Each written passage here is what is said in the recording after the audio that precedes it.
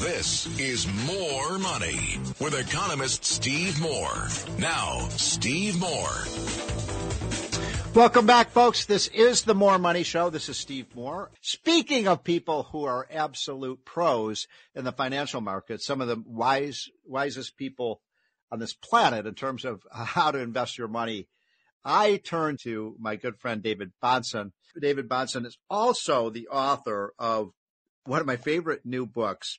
You got to get this book, folks. It's a fun read, and you can kind of just pick it up and read sections of it. It's called There's No Free Lunch, 250 Economic Truths. And I always joke with David that I put it by my bedside and I read it at night. And that's not because it's a cure for insomnia. It's because I like it because there's these little nuggets of economic wisdom that every time I read it, I find some great quote by a Milton Friedman or Adam Smith or some great businessman.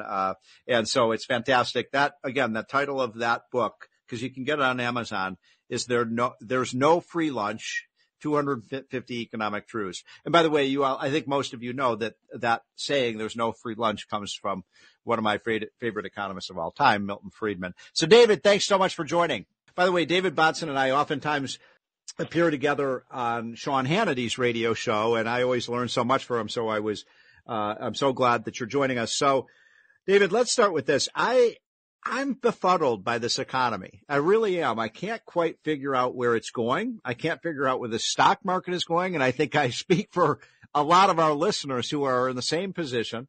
There are some parts of the economy that seem strong, like the labor market, and then other areas. Looks like inflation is getting better, but then we see reports that energy prices are rising again and so on. And what is an investor to do? Because I just been wrong. I thought we might see a recession in the first quarter of 2023, as many people did. I think you were a little bit more bullish than others. But where do you see things headed? Well, I want to speak to the fact that it's confusing and befuddling for even a smart economic guy like you, let alone for how many people out there just trying to make heads and tails of what's going on. Yeah. Steve, I think that for somebody like me, who is a political conservative and a devout Reaganite and has been my whole life, that there is an irresistible temptation to associate our politics with what is happening in the economy. Yeah, we do, and I apologize for that connection problem. Hopefully we're better now. And so, Steve, what I was trying to say, I really think it's such an important topic, is when we are somehow able to just put aside expectations of how politics are going to affect the economy and really evaluate things more objectively, it does help. And I think it helps for the future, too, because, I think Barack Obama's policies were disastrous, and yet the stock market was up 8 out of 8 years when he was president. And I think that there were sometimes been really good presidents, and you've had the stock market down when they were president, because there are things like monetary policy, things like geopolitics, things like, lagging effects. It could all affect things. President Biden has benefited from the tax policies of President Trump that you all passed. There is a huge lagging impact from corporate taxes having gone down. There's huge profitability from the investment that was made when we repatriated foreign profits back onshore. And so but the other element is just put aside bad politics. This is capitalism. This is the American economy that is largely, but not perfectly, but largely driven by the profit motive. And that stuff works. And so we shouldn't be surprised when things are going sometimes better than expected economically. So I just add to what you're saying that, obviously, I think when Biden came into office, when he, his line that he uses all the time, the economy was a catastrophe and I fixed everything. It was teed up, wasn't it, David? I mean, COVID was coming to an end. Businesses were reopening. People were going back to work. And, so I think there's part of that too, is this momentum that was built up from having once the economy was shut down for a year and a half, it seemed like it was ready to explode. Yes, the only president that I can think of in recent history who could say I inherited a terrible economy was Obama right. when he came in the middle of the financial. That's true. crisis, Yes. Yes. And even President Bush Jr. Took over a pretty strong economy from Bill Clinton, though obviously .com had blown up. Right. There were a lot of other really positive things happening, and then we had 9/11 and a minor recession and some other things. But Steve, I guess what I'm saying is right now it's more than just jobs that are healthy. We do have a pretty strong business atmosphere. Small businesses are hurting more than they should, but there is a decent amount of investment into the future, and some things are going to get a lot better in the future. I don't know if it'll be after 2024 or not, but I really think there's going to be a big CapEx boom where we have a lot of American investment onshore in some of our supply chain. So you think that's a pretty bullish statement you're making, David. And, I've been saying that I just feel like things are off track, for the economy. But as you know, if you look at the recent polling, about 70% of Americans kind of agree with me that there's something. People are nervous about what we're doing in Washington. And I want to just go back to your point because I agree with almost everything that you said, but I also believe that policy matters, right? I mean, if you get the policies right, you can get a lot more, reduce regulation, encourage capitalism, encourage entrepreneurship, get government regulations off of the back of our businesses. So I want to make sure I understand what you're saying. You sound like you think things are going to get better over the next year or two. Well, maybe two. I do suspect still that there is about a 50% chance of a recession at the end of this year, beginning part of next year. And why is that? Why, sorry to interrupt, but why, what makes you nervous about a recession? In other words, what would be the trigger for that? If the Fed is to continue over tightening above and beyond what is necessary, right now, Steve, we have 0% inflation for the last 9 months. If you X out energy, which is not monetary, and shelter, which is dead wrong. The idea that we have 8.2% inflation in housing right now would be news to anybody trying to sell their house, I assure you. Okay, so hold on. I just want to. I'm sorry to interrupt because what you're saying is so important, and a lot of us are not brilliant financial experts like you are. So, would you advise the Fed not to raise rates? Because there's, most people think they'll raise rates again. Do you think they should or shouldn't? I definitely think they shouldn't. I do think it appears they will. I don't think they go put 4 Fed governors out to talk this way, even though 3 of them, by the way, 3 of them do not have a vote. But 4 Fed governors have said we should. The futures market is pricing that they will, so we assume they're going to do it one more time. And here's the bad news for our economy and good news for people who hold risk assets. All it means is that they're going to have to end up cutting rates sooner and more heavily. In other words, they're just playing both sides of the extreme. They left rates too low for too long, and that was, I think, exacerbating what will become the bust, meaning they're going to see worse impact than is necessary in commercial real estate or credit markets or things like that. And then what will the Fed do, Steve? We've seen it our whole adult lives. You and I both have never lived through a period where the second something goes wrong, the Fed doesn't rush out to start cutting interest rates and then leaving them too low for too long. Imagine it never went to zero, or maybe we went to zero just for a few months during COVID, but then immediately sort of normalized.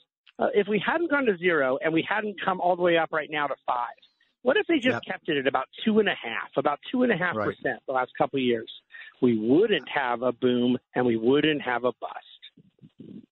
But then I would say, to play the devil's advocate, then we're going to have, persistently high inflation, which is a big, big problem.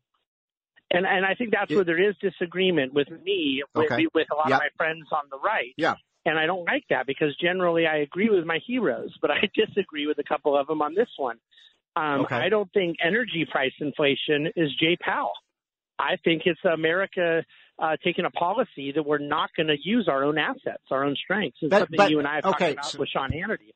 Yeah, well, this is a good discussion because, I accept what you're saying, but still the policy itself is going to reduce the supply of energy, right? Because he's basically saying we're not going to produce it, and that is going to raise the price. and therefore the Fed has to, doesn't the Fed have to counter that? Well, how does the Fed, using the interest rate, bring supply of energy online? Well, good point. All the Fed can do is try to manipulate demand, either up or down with the cost of capital, Steve. Well, there has been no excessive demand of energy. We're still trying to basically use about the same amount of oil and gas we were using before COVID. The difference is we're making less. So you're sounding pretty bullish on the U.S. economy and the market right now. Am I misdiagnosing what you're saying? In other words, for our listeners who are investors, stay in the market. But I would not recommend staying in the market as an investor if what that means to you is overloading on the S&P 500, which is primarily Apple, Amazon, Google, and Facebook. Mm-hmm. In other words, I think 5, 6, 7 technology companies is a very bad way to invest when they're trading at 20, 30, 40 times earnings. So even though I'm bullish on risk assets because I'm bullish on free enterprise and bullish on the profit motive, I do want people to be more selective. Got it. And so I wrote a column this week, it was in the New York Post, about the Biden tax plan, David, and I looked at all the new tiers of taxation on investment that Biden has proposed. And those, as I think you know, include he wants to raise the corporate tax rate from 21 to 28%. He wants to raise the capital gains tax from, I think we're at 23.8% today. He wants to raise that up to 44%. He wants to tax unrealized capital gains. In other words, for those who don't know what that means, it means like if you have an asset, a stock or a farm or something, and it appreciates in value, you'd have to pay a tax on that whether you sold it or not. And then when you add in state and local taxes and so on, I came to the conclusion that under the Biden plan, David, you could, let's say you invest $1 million in a company and you make $1 million, you'd pay an 80% tax on that. Now, so my question to you is, what is that going to do to investment? What's that going to do to the stock market if it were to happen? But see, you just said the key words in the last part of your sentence, if it were to happen. And it's not. It's not going to happen, right? That's the key. You see, so on one hand, if Steve Moore and David Bahnsen, who agree on most things, are making a list of pros and cons, Steve and David both put Joe Biden in the list of cons, but then David puts in his list of pros Thomas Jefferson, James Madison, and Alexander Hamilton. Right. Well, I think you got a good point there. You got me on that one. And so you're basically saying fundamentally this is a healthy system that we have. You don't believe that see, I'm worried that capitalism is in America. And you seem to think that that some of these really dingbat ideas are not going to happen. And I think you're probably right about that. But I do want to offer the kind of the counter to that, because mine is not a Pollyannish optimism. I'm a happy warrior, but there's something to be a warrior about here.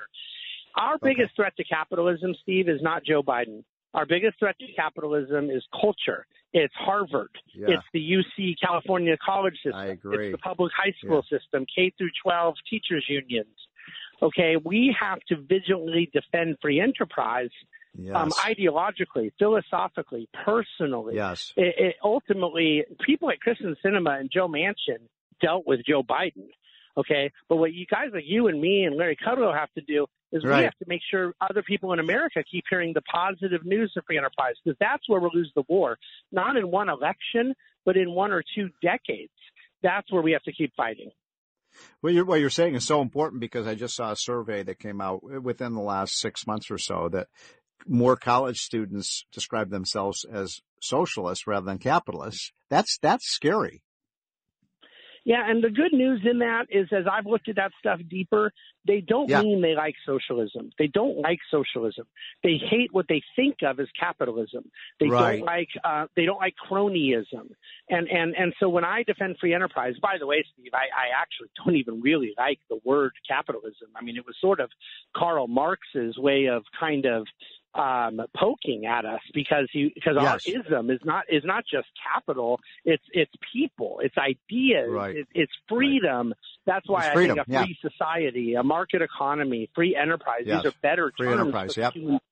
the human flourishing we stand behind. But where I am negative, where I am really concerned is debt. It's national debt. That's a thing that I hate to say it. I'm so sorry for my Republican friends, but it's a bipartisan problem that we have overspent for 25 years. And now I think that we have to deal with the impact of $31 trillion in national debt and how that puts downward pressure on growth. Luckily for us Americans, our society, our engine of growth has been able to keep up better than Japan's has. But look, we should not be getting 1% to 2% economic growth. In 1 year with President Trump, because of the brilliant tax cuts, we got up to 3%, up to 3%. We averaged 3.1% for 70 years. Okay, we should be doubling our economic growth, which leads to more jobs, more opportunity. Do you have a couple more minutes, David? I don't want to abuse your time, but this is a fascinating conversation, and I wanted to ask you a few more questions. So do you have time for that? Yep, you bet. So I'm going to ask you a question that I used to, I've been lucky in my life. I knew Milton Friedman. I actually once met Friedrich Hayek and, Thomas Sowell. So I've been really blessed in the brilliance of many of the people I've met in my lifetime, the Bill Buckleys of the world. And I used to always ask, especially people like Milton Friedman, what are the three things that we should do to increase the prosperity of the country? And I want to ask you that question. If you could wave a wand, David, and you could make three changes to the country and our policies right now, what would you do that would generate, more wealth, more prosperity, more jobs for America? The number one thing is an immediate, vigilant tackling of national debt that doesn't allocate so much of our resources as a country to the public sector and debt service, but reallocates to the private sector where there is a smarter, more knowledgeable, more opportunistic allocation of resources. And so I love that one. What's number two? Number two would be a vigilant determination for energy independence. We should be exporting oil and gas.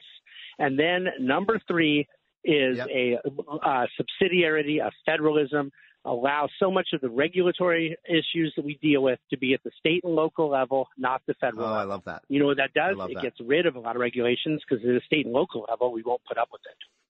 I love that. When I asked Milton Friedman that, back 30 years ago, right before he died, you know what his three things were? Pretty close to yours. The first was cut government spending, which is basically what you're saying, divert those resources to the private sector. His second was free trade, which probably won't surprise you. And his third was school choice, because as you know, he devoted so much of his life to education freedom, which, by the way, we're making great progress on that issue. I don't know if you've been following this, David. We sure are. We're allowing more and more kids around the country to have more choices with education. Okay, final question, and then we'll let you go. My question for the day for our listeners is, do you like or not like what Kevin McCarthy has put forward in his plan to deal with this debt ceiling issue? And I think you're probably aware of this, but there's 4 or 5 components. He wants to put a 1% cap on government spending. He wants to claw back some of that unspent COVID money, which is in the hundreds of billions of dollars. He wants to cancel the student loan bailout, and he wants to not hire the $40 billion more for the IRS. And I think I might have missed. Oh, and he has the work requirements, for welfare.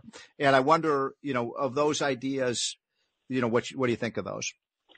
I like all of them. There are some who would say, why even allow 1% increase in spending? And I'm there. But we have to deal with the politically possible and the politically realistic. And I love the idea, too, that he's not trying to beat something with nothing. He's not saying we're not going to raise the debt limit, but we're not going to pass our own budget. Boehner got the sequester concessions out of Obama because the House GOP passed a debt limit increase. And that's what McCarthy's looking to do. So I theoretically like it all. Would you and I both find a couple things we wanted to tweak? I'm sure we would. But conceptually, I like where it's headed. Yeah, you and I think alike. That's why I love having you on the show. And I always learn so much from you. That's David Bahnsen. And his book, again, is There's No Free Lunch, 250 Economic Truths. Folks, you got to get it. You can just have a lot of fun reading it. I learn so much from it when I pick it up and just flip through it and find wonderful quotes from great, great, great economists going back to Adam Smith. David, have a great weekend. Thanks so much for joining.